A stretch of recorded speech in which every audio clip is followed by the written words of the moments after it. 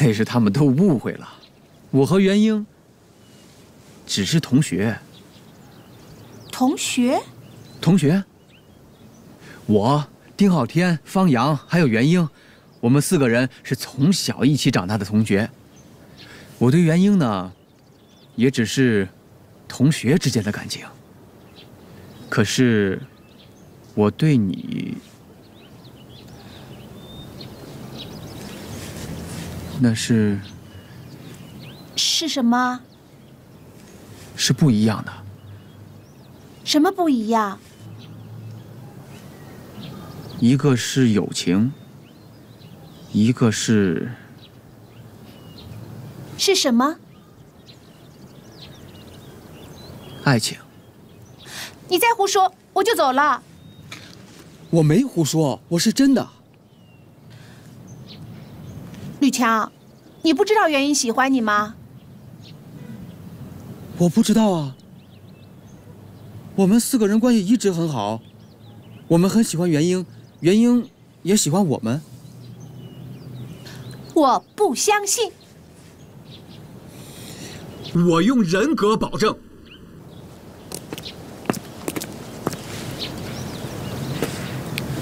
不过，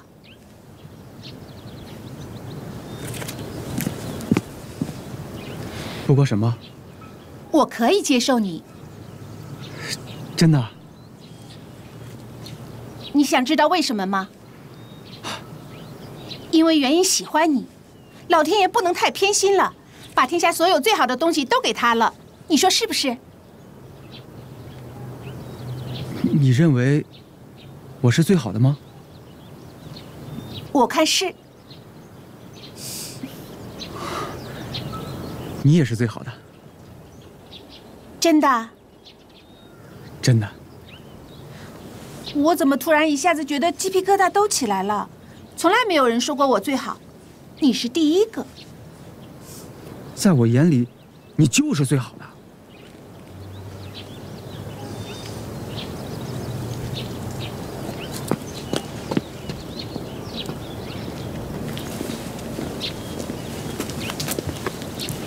哎，你们2个先去吧。好，我们先走了啊。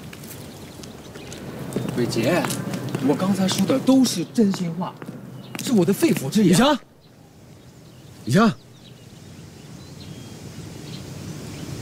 干什么呀？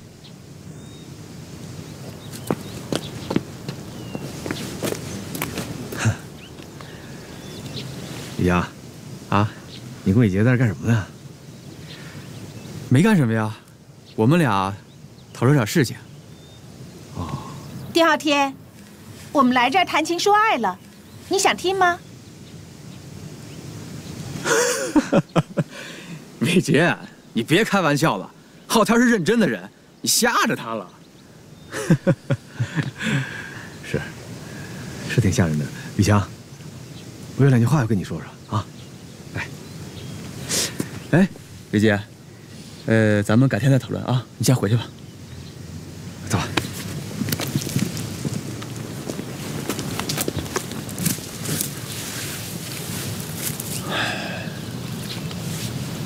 李强啊，你跟伟杰在这干什么呢？哈，伟杰呀，想学写诗，我们谈诗呢。你别逗了，你会写诗吗？你什么时候开始写诗了？你什么意思呀？你会写诗，我们就不会写？行，我不是跟你说写诗的事儿。我是要提醒你，你可不能做对不起元英的事儿啊！我干什么了？你这么说，我刚才都听见了。丁浩天，我可提醒你啊，我现在已经是4个斗，不需要别人提醒我应该做什么，不应该做什么。伟强，我知道你现在是干部了，你现在是4个斗。但是我还是要提醒你，你即使8个兜，你要做了对不起元英的事儿，我一样会对你不客气。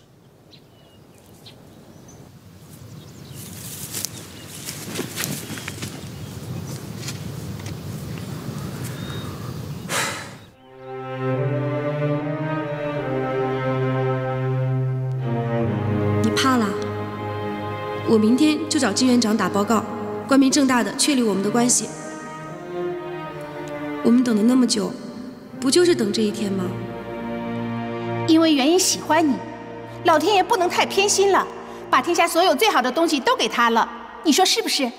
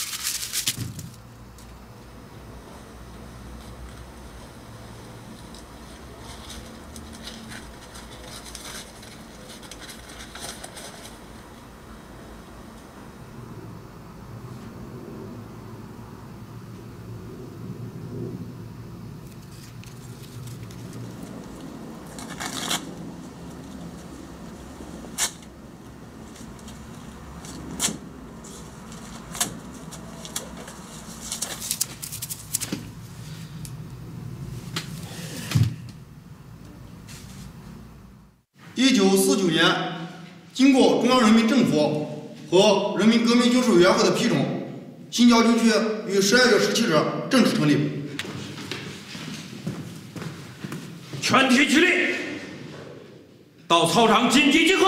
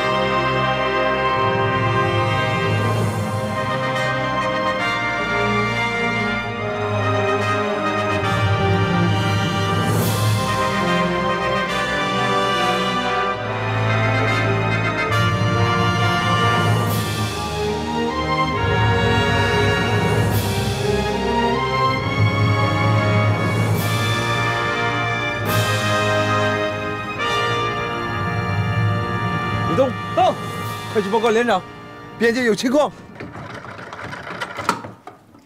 报告，边界出现异动，对方军队正在集结。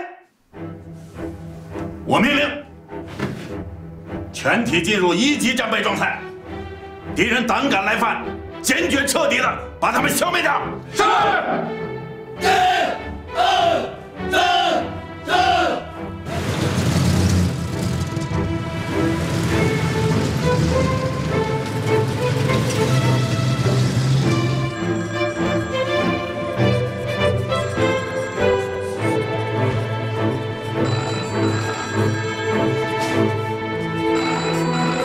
西部对我国的发展和安全有着举足轻重的作用。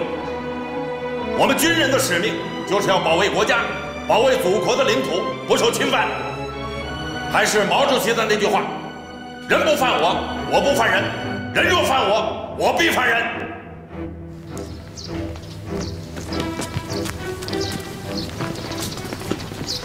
李霞，元英。你怎么来了？我来跟你商量点事儿。什么事儿啊？要打仗了，你知道吗？我知道啊，怎么了？我已经写申请，要求上前线了。你真打起来，你能干什么呀？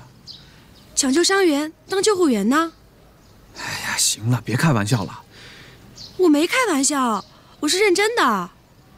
你呢？你是怎么想的？你希望我怎么想啊？我当然希望我们能一块儿到前线去，在那儿建功立业，做出自己的贡献。哎，丁浩天呢？他怎么想的？你真的要回少卡？是啊，我觉得机关不适合我。怎么不适合你了？你这不是干得好好的吗？你的诗歌引起了那么大的反响，鼓舞着全体官兵们的斗志，你还想怎么样？北姐，鹰最喜欢在什么地方？天空啊！我也是。你叫我来，就是为了和我说这个啊？还有一件事，我必须得提醒你。你离开吕强。为什么呀？因为大家都知道，他已经有女朋友了。你说的是原因吧？为什么原因喜欢的人我就不能喜欢呢？原因喜欢李强，我也能喜欢他。至于李强喜欢谁，那是他的选择。魏姐，我们是战友，我要告诉你，你不能太偏激了，这样对你不好。你这样，不但会伤害到别人，也会伤害到你自己啊。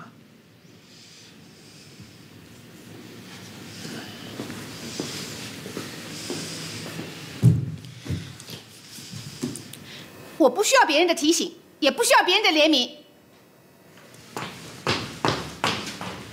是留在军区机关还是去哨卡，这不是我们个人所能决定的，得听从上级的安排。如果上级要我去哨卡，我绝不会皱下眉头，我会把我满腔的热血洒在祖国的界碑上。但是，如果上级要我留在军区，我也会安心的做好我分内的工作。袁英，你是女同志，干工作不能只凭热情，干工作也不能那么拼命。如果超出身体的极限，最终吃亏的呀还是你自己。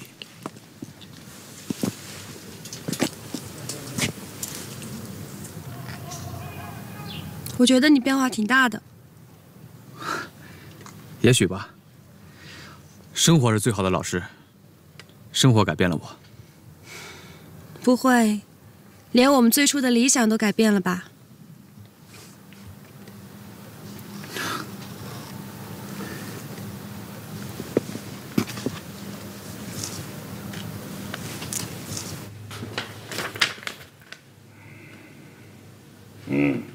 好。都说时势造英雄，什么叫时势？国家有难就是时势。什么叫英雄？关键时刻能够挺身而出，这就叫英雄。丁浩天这个典型，我认为要大张旗鼓的宣传，啊，我建议把他发展成为党员，还要给他提干，你们认为呢？我同意司令员的看法。我了解丁浩天同志。丁浩天同志在新民联的时候就主动要求上圣女峰哨卡，在圣女峰哨卡一干就是2年多，当炊事员兢兢业业任劳任怨，这样的同志，我们早应该发展他为党员，也应该提干。好。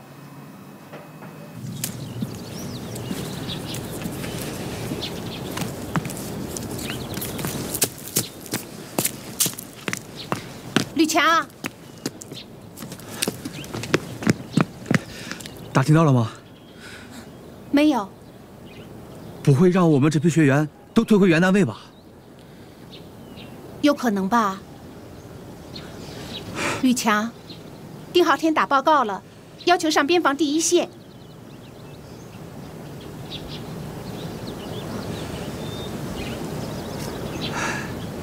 李杰，那你觉得我会怎么做呢？吕强，你是一个英雄，又是学毛柱积极分子，我觉得关键的时刻你应该冲在最前面。好，有了你的支持，我信心就更足了。我这就回去打报告，请求上山。丁浩天同志化悲痛为力量，奔赴保卫祖国的第一线，学习他为国戍边、勇敢向前的自我精神。我们要继承老一辈的革命旗帜，发扬恒军传人的革命精神，扎根边防，镇守我们的领土。这些同志是我们值得去学习的。北杰，假如我血洒边关，再也回不来了，你会怎么想啊？你别胡说，你一定要好好回来。我是说，假如。没有假如。哎，吕强，你得答应我，你一定好好活着回来。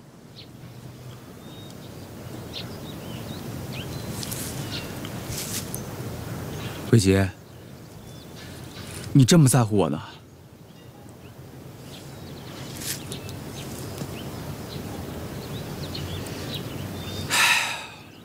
我就要上山了，有些话我必须要说出来。你知道吗？我跟你在一起的日子过得特别的幸福。你是我见过的最漂亮、最温柔、最懂事儿、最会体贴人、最优秀的女孩。我特别……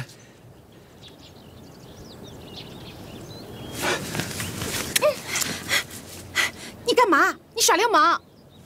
哎，薇姐，我不是故意的，我是真的，我是……你是什么？我喜欢你。你真的喜欢我？我真的喜欢你，我可以把我的心掏出来给你看看。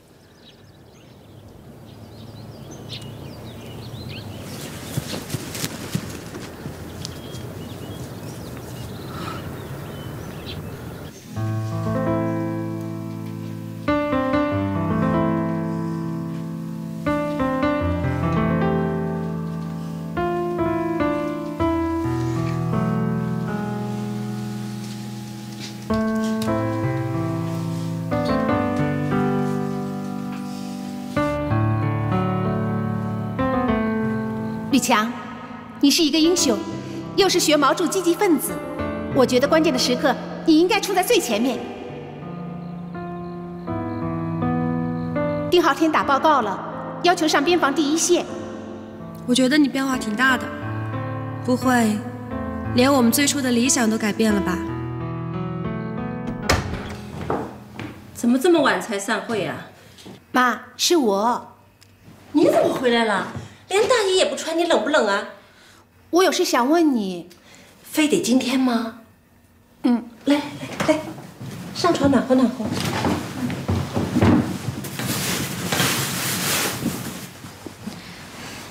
我想问你，妈，你说什么叫爱情啊？我们小杰有爱情啦？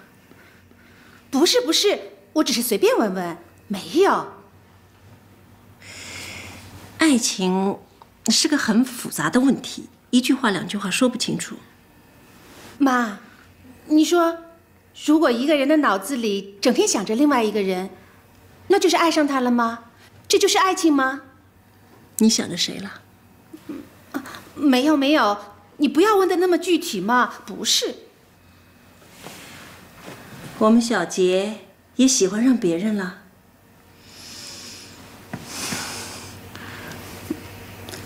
妈，你说，如果一个男孩子吻了一个女孩子，那个女孩子她会怀孕生孩子吗？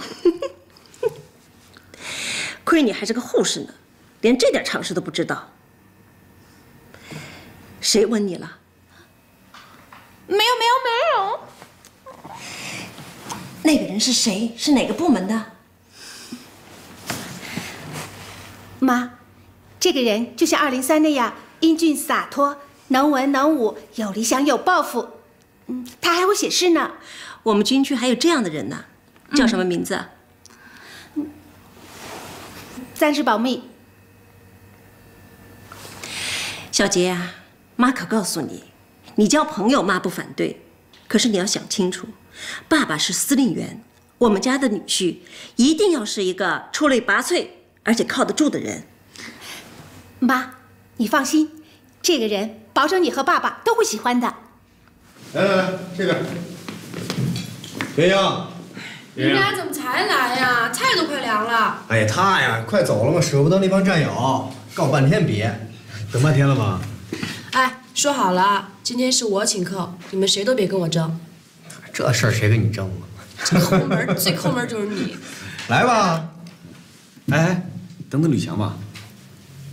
你跟他说了？我跟他说了，我们4个是同班同学，又都是从一个学校来到的边关，今天壮行，怎么能落下他呢？是不是？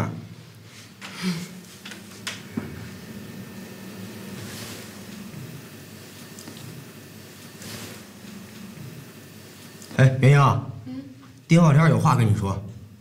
什么话？浩天，今天你把你想说的在这儿都说出来。说呀，神神秘秘的。说吧。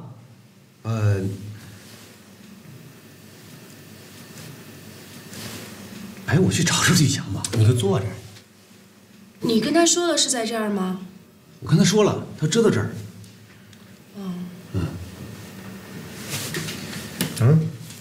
别等了，咱们先来吧。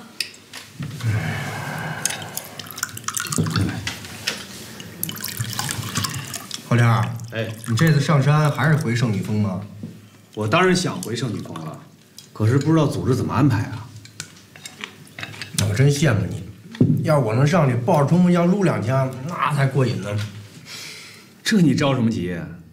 你要有耐心，说不上哪天你在路上碰几个坏人，那冲锋枪一撸，唰一扫一大片，多过瘾呢，是不是？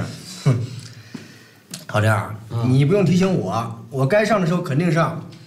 倒是你这该上的时候，你得把握机会啊！哎，你们说，我的申请怎么还没批下来啊？不过也是，你这女孩，你上山干嘛呀？打仗男人的事儿。哎，女同志怎么就不能参加战争了？战争年代也有女战士啊，古有花木兰，今有吴琼花，怎么啦？那是战争年代嘛，现在啥时候啊？哎呀，连你也看不起我了。我不是这意思啊，你要是什么时候想上山，你告诉我一声，我开车拉你上去。啊！什么叫开车拉我上去？你就得上。我肯定上啊！哎呀，对不起，来晚了。哎，李强啊，你怎么才来啊？赶快坐，赶快坐。行行行，我先告诉大家一个消息，我已经向组织申请，要求上山了。我就知道你一定会这么做的。来。好了，够了。真香啊！这杯酒为丁浩天壮行，为李强壮行，为所有即将奔赴前线的勇士们壮行。来，但是龙城飞将在，不教胡马度阴山。风萧萧兮易水寒，壮士一去兮不复还。说什么呢你？不，什么意思你？我的意思，来，喝酒。干了。我告诉你啊，这2首诗的意境是不一样的，知道吗？我说那个，我那个是什么？我那是不叫胡马度阴山，你那谁不回来了？什么是胡马呢？胡马就是外敌呀。我的意思就是外敌都不复还了，你回来了，那你是壮士一去兮不复返啊。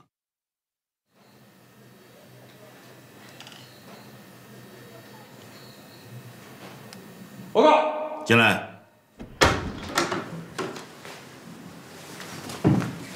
司令员，准备的怎么样了？报告司令员，一切准备就绪，随时可以出发。坐下。文凯啊，我今天找你来是为了另外一件事情，你跟我说说袁英和吕强。袁英和吕强，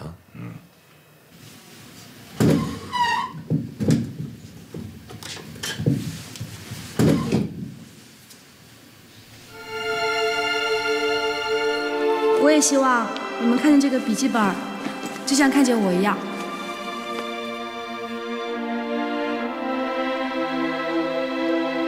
丁浩天，咱们在昆仑山上见。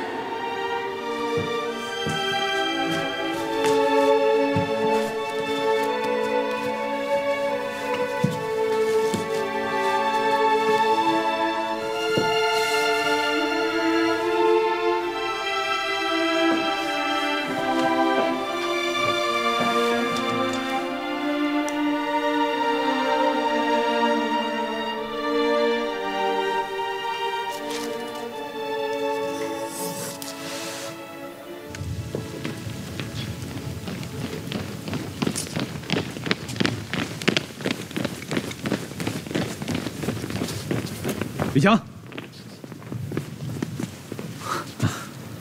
天博到，把我东西放我新宿舍去吧。是。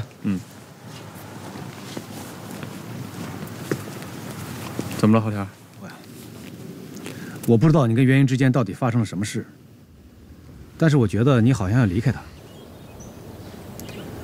这不正是你所想的吗？是，我是这么想过。那是因为我觉得你不配他。但是现在不一样了，我不能看着你伤害他，我不能看着袁英痛苦，不能看着他伤心。丁小天，我也送你一句忠告：干好你自己的事儿，走好你自己的路。好，我记住了。来，吕强，我再一次提醒你，如果你伤害了袁英，我绝饶不了你。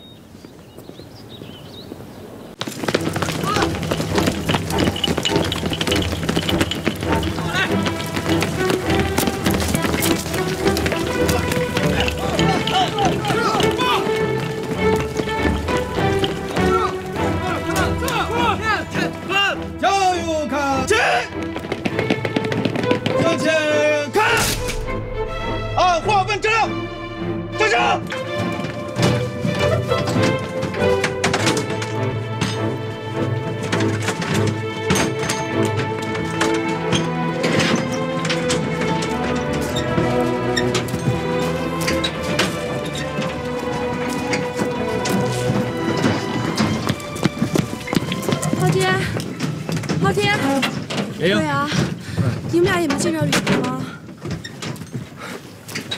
他怎么还没来呀？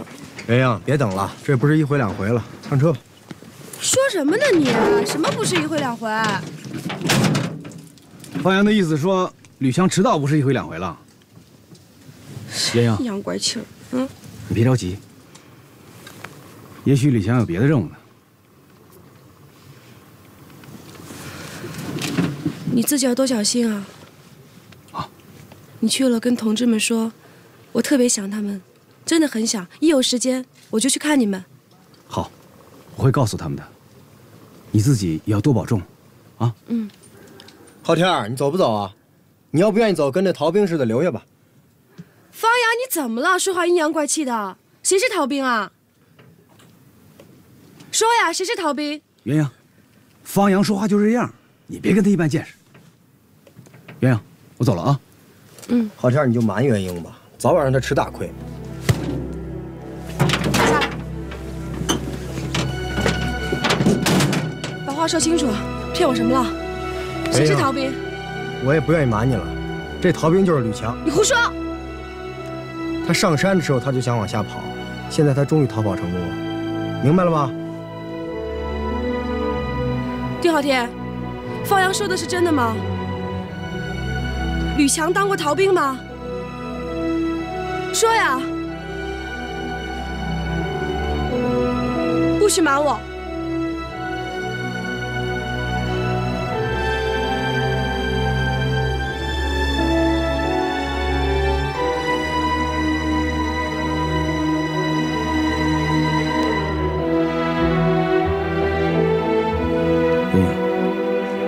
那都是过去的事儿了。那个时候我们都刚当兵，我们都还很年轻。方阳，上车。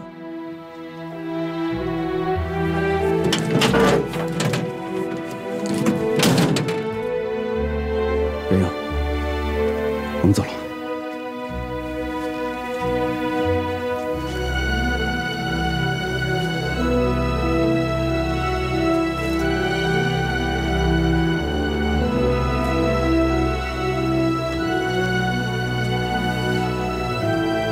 袁英，很多事儿都过去了，凡事要往前看，啊。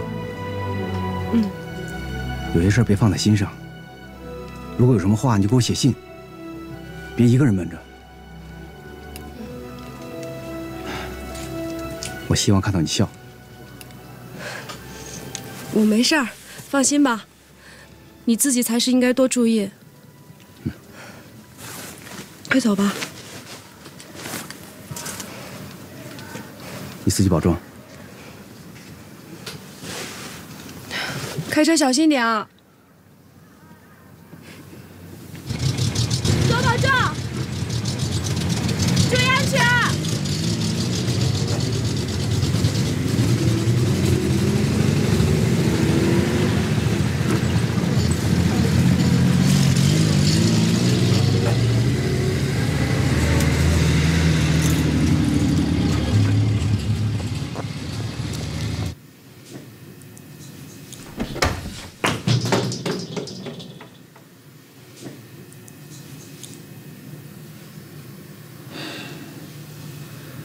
组织决定，我被留下了。你当过逃兵吗？谁说的？你别管是谁说的，你只要回答我，是还是不是？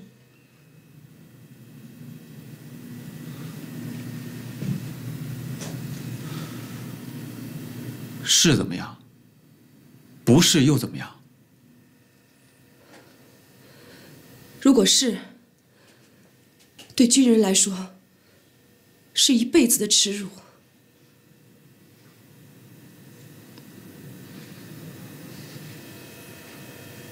回答我！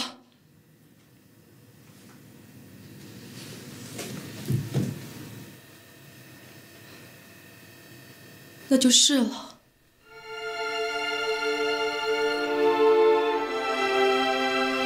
真没想到你会做这样的事情。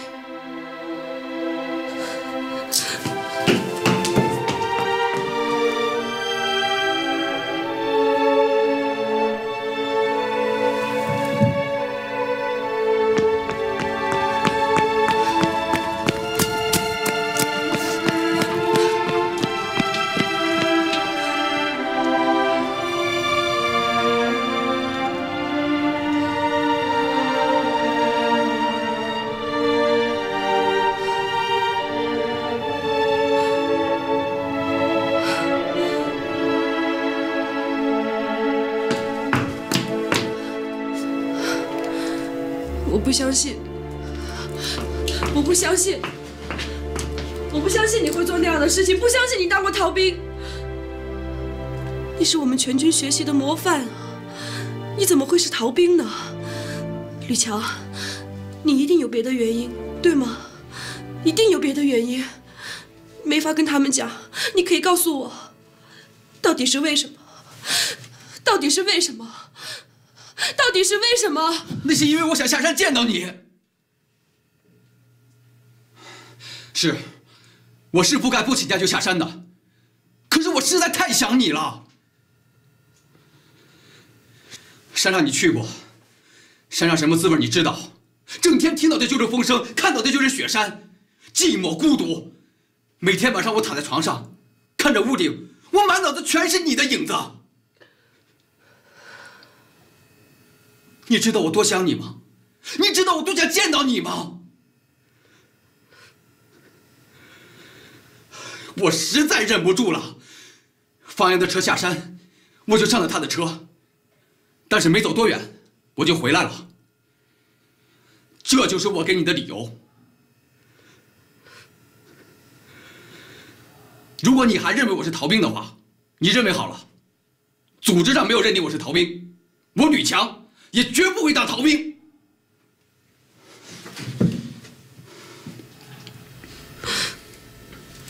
都是我不好，是我不够关心你，你才会做那样的事情。对不起，真的对不起，我刚才的话说重了，我收回。我跟你道歉，对不起，别生气了。没关系。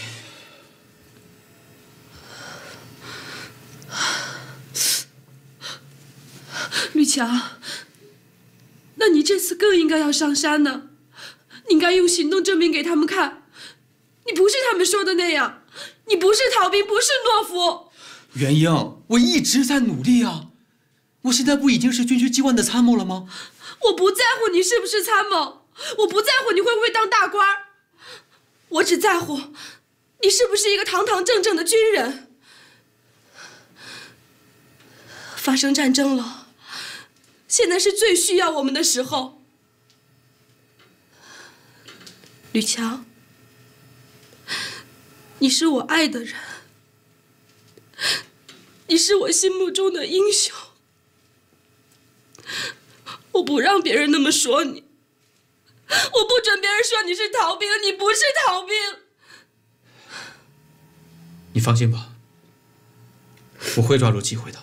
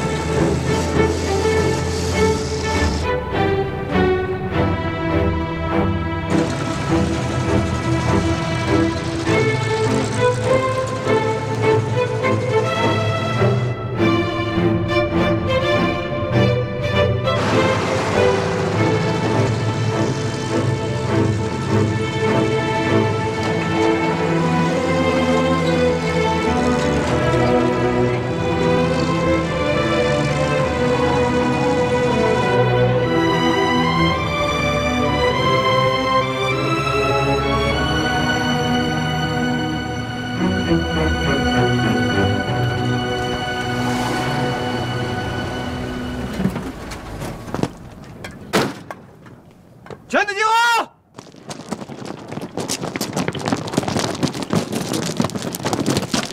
向右看齐，提前看，部署，1、2、3、4、5、6、7、8、85。连长同志，排长丁浩天前来支援，请指示。放心，来了就好。我早就知道你会来的，因为你是我的兵。 关键时刻绝对能冲得上去，对吧？阿林部到，赶紧找几个人，把丁排长的行李都拿到营房里去。是。你们几个。刘大忠到，赶紧带领其他同志去吃饭。好，长官。是。怎么样？是。我走。老连长在团部还好吧？敢问你们大家好。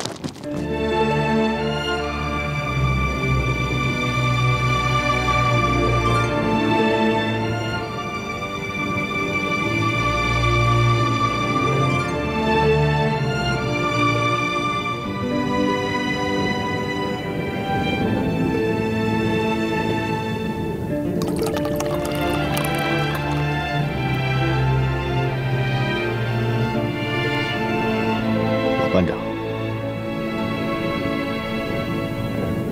我又回来了。我在山下，很想你。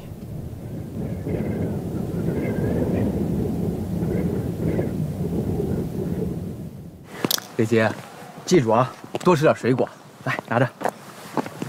哎，你别送了，让人看到影响不好。哪有什么呀？ 妈，贵主任好。吕强啊，下山了。我到集训队学习，被留下了。哦。哎，妈，你回家吗？嗯。这个给你，拿回去我们吃。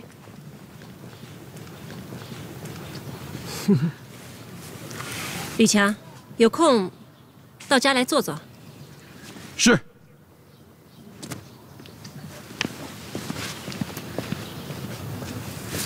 让你别送，刚刚吓死我了。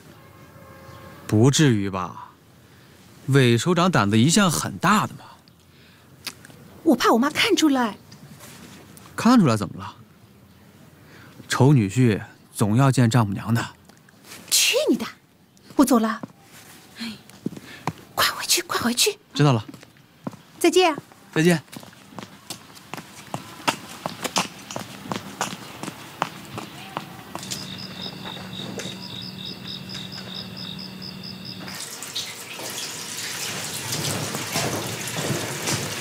小吉，你朋友是吕强吧？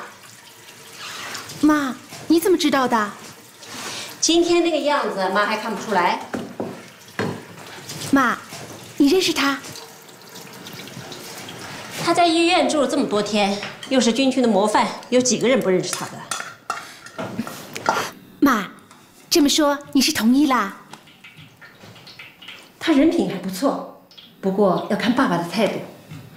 爸爸会喜欢他的，那要由爸爸自己说。